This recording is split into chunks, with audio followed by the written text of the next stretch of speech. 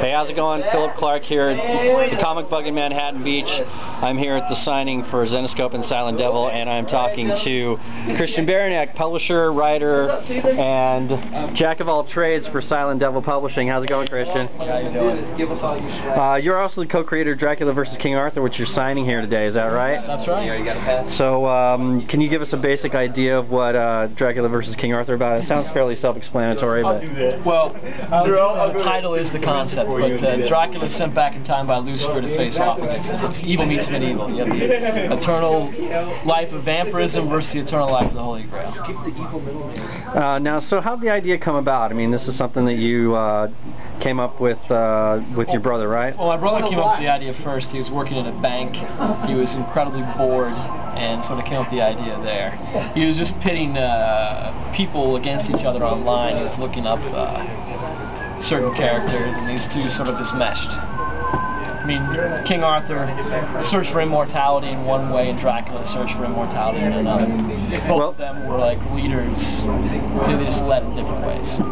And it's cool because they're both basically in the public domain, so it's not like you had to secure any rights or anything like that. Well, we didn't have to, but there was a lawsuit that happened halfway through the series that sort of hampered our production cost. A screenwriter had thought that he had the idea first and tried to sue us, and so we sued first just to maintain the trademark, which we did in fact win. Now, there have actually been a string of Dracula versus books that have come along the way, but you blazed the trail. You were actually first. Is that right? Oh, well, there have been Dracula versus projects in the past. It was Dracula versus Billy the Kid, but that was a long time ago in the 60s. When this came out, we noticed a lot of the Dracula books. It was kind of funny. I was at a convention in Florida, and this guy came up and picked up 2 copies of when 1 and 2 could just come out, and I looked up, and it was Peter David who was writing Spike versus Dracula. He said, "Oh, I want to read this," and he actually gave us some good props on it, and I gave him some props on Spike versus Dracula. And then after that, you saw a lot of Dracula versus Magdalena and Dracula versus Apocalypse and so on and so forth. But hopefully we'll stand the test of time.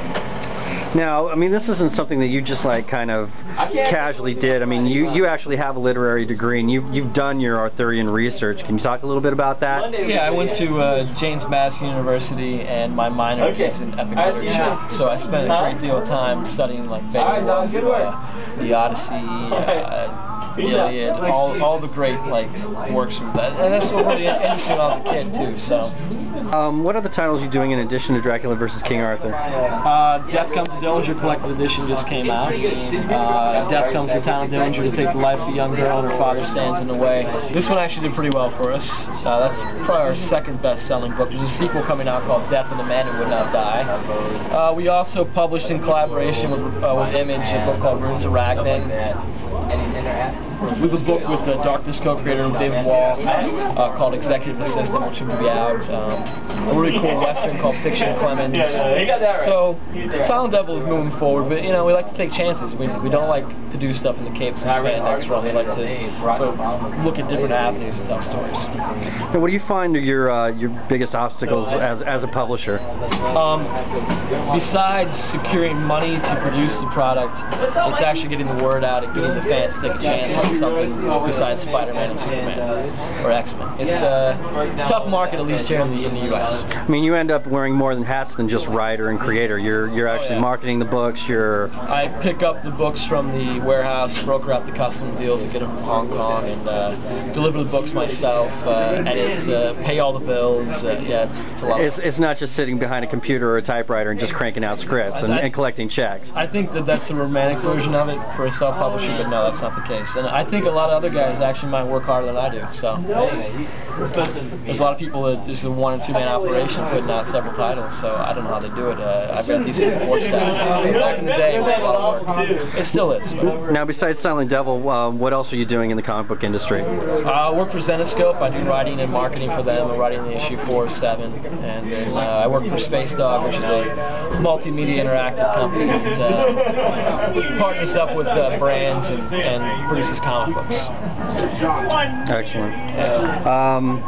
How do you feel about the mainstream industry right now? We've got a lot of event comics going on. We just had the death of Captain America. What's your feeling on all of that? I think the death of Captain America is nice for a short-term boost in terms of getting people to actually look at comics, but what are they going to do after that? I mean, it's a ploy to get a fan base really quick, but are they going to stick around? I think the way to stick around is if a fan comes in that is just coming in for Cap 25, point them towards something great, you know? I mean, like Bone or Mouse Guard and other titles that are done for independent companies. I mean, there's other stuff out there besides Captain America. I mean, there's only so much you can do with a character like that. I mean, you come in, you get your Captain America face, well, what's after that?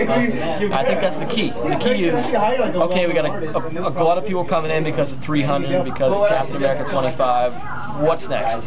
Nice. Do you have any final thoughts? Just thank you for your time, and I hope you pick up some more books.